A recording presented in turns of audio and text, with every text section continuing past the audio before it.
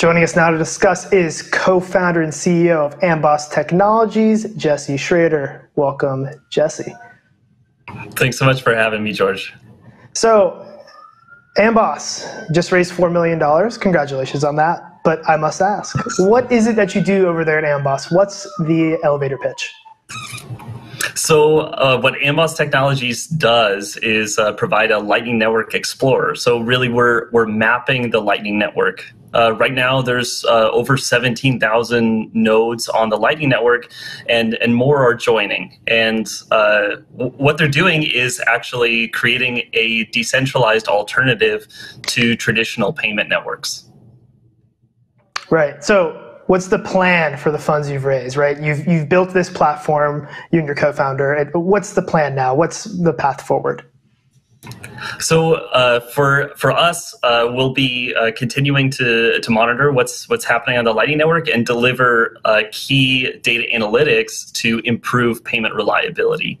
We'll be deploying resources into machine learning to really optimize the reliability of payments in the Lightning Network. In this whole map of this payment network, Amboss acts like Waze to crowdsource information.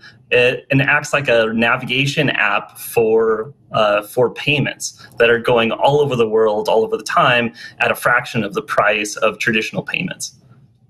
Right. I think it's a pretty clever way of putting it, but I must ask, in the funding announcement press release, AI is mentioned, right? And so when I see AI, I automatically have an alarm bell go off and say, all right, is that grift? Convince me and the listeners that the mention of AI here isn't just grifting by using the latest tech buzzword. For sure. No, like AI is one of the tools that will be used to tackle data analytics. Really, our focus up until this point has been on collecting data. If we have good data, we'll be the leaders as far as delivering better insights on how to make this payment system work. Right. Okay. So I want to ask a somewhat pointed question for what some people use the Lightning Network for. So privacy is pretty bad on Bitcoin unless you really know what you're doing. And some people point to the Lightning Network as something that is a good way to preserve privacy. So how does Amboss's mission to incorporate this social layer and the literal identification of Lightning Network nodes work in concert with that desire to maintain privacy on the Lightning Network? That's a fantastic question. And one thing that always comes up when we're talking about privacy of payments is if we can look at the alternative, if you use a payment card anywhere, that information is going to be hopping from provider to provider. Now, like that doesn't happen on the Lightning Network. Payments are routed through Tor, like the Onion network. And there's a completely different privacy profile. One indicator of that is just looking for the amount of transactions that are happening on the Lightning Network, and nobody knows that number. There are individual wallets and companies that may know the amount of transactions, but no one has a holistic view of the entire network of payments. These payments happen between peers, and it really is a truly peer-to-peer decentralized finance layer, decentralized payments layer. So it's very difficult to find out if a payment was actually made or not. Right. Okay, so Jesse, we're talking about Lightning in the broader sense, but I want to pull it even further back. When is Lightning Network's moment coming? We've been talking about it for such a long time. It feels like I'm a believer in the Lightning Network. Some people are not believers in the Lightning Network. When are we going to have meaningful penetration where I can just go down the street, get a coffee, and use the Lightning Network in my everyday commerce?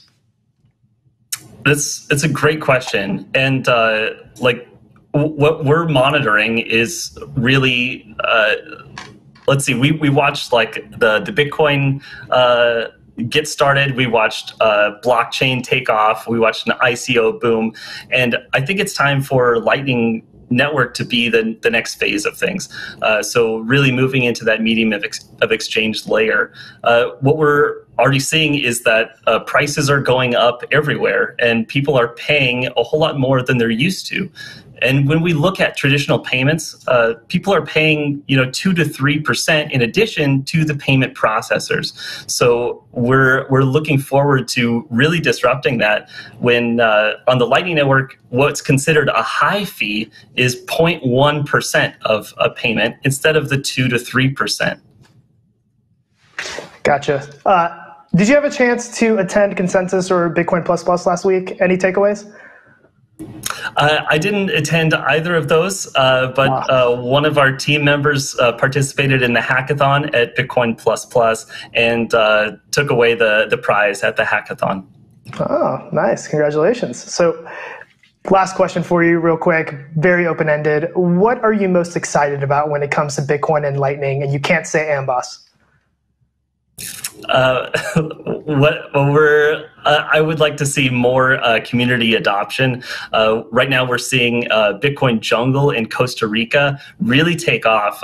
They're having more merchants onboarding onto the Lightning Network than the wallet provider can really meet and get a good sense of who all is using the Lightning Network. We're already watching Bitcoin Beach, but there's a lot of onboarding onto the Lightning Network in Asia as well as Africa. Right, that's exciting stuff. Well, congratulations on the raise and best of luck going forward, Jesse. Thanks so much, George. That was Jesse Shrader of Amboss.